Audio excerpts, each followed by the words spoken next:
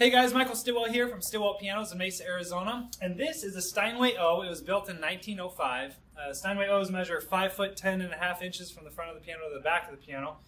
And as you can tell, we are not in our normal Steinway room where we film all our Steinways because we reserve that room for the pianos that we actually rebuild, usually. So with this particular piano, we have not rebuilt this piano. This piano came to us in this condition. We've re-rubbed it out. We've actually done some spray and lay on the lid. Done a little bit of touch-up.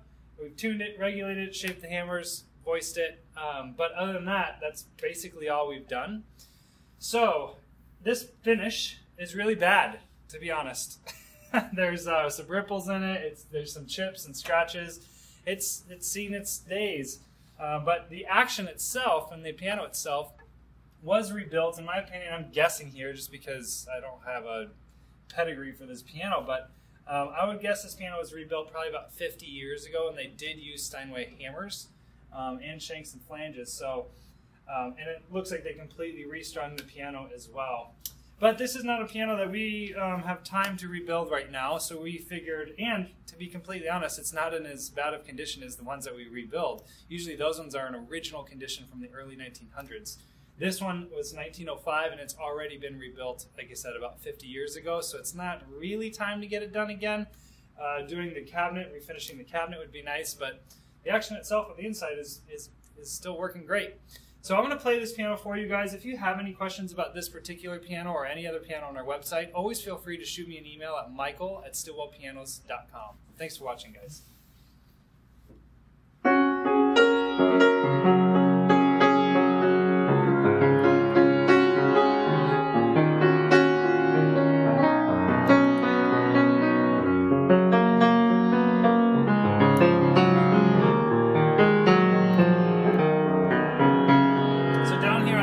Classic Steinway sound, a little bit of growl to it, but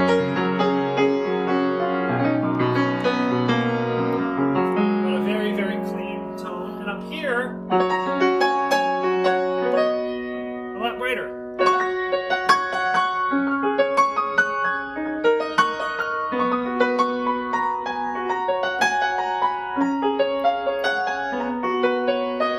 So this would allow us to have a nice, bass section down here, and then I do my rhythm or my melody section up here, and the brightness of the tone on the top end kind of helps pull it out.